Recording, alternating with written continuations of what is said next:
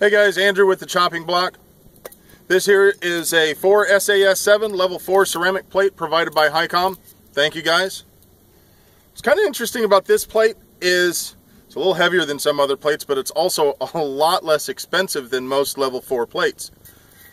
This plate in this configuration, the 10x12 full cut, is $160 on Highcom's website. So I'm going to shoot stuff out of it that was not designed to stop. This is a 450 Marlin with a 405 grain bullet at about 2,000 feet per second. Let's see what happens.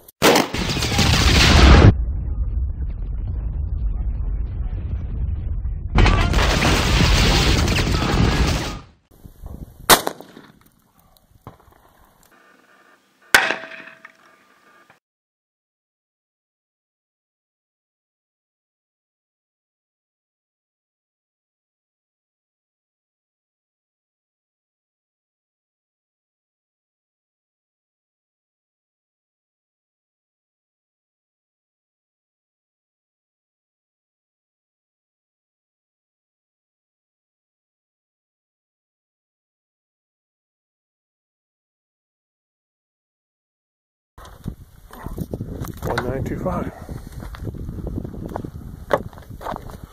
There's all the little bits of ceramic. Right, I felt it on my face. Tore up the back side of it pretty good. Wow, just walloped that clay. I don't think I even have to measure that to know that that's past the back face deformation standards. It's not exactly NIJ standard clay, but mess that plate up.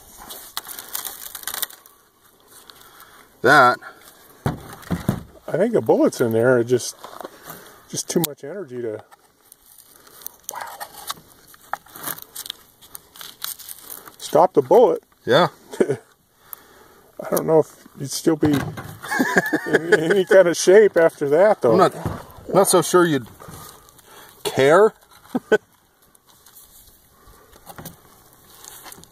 That is something else. I've never seen that stuff shot before. How much damage it takes. Oh yeah. Well, it's rated to stop 30-06 AP. So that's the level 3 one, isn't it? This is the level 4 ceramic. Wow. Thanks again to Highcom for providing the armor for me to shoot out with things that wasn't rated for. Stood up really well. I'm impressed.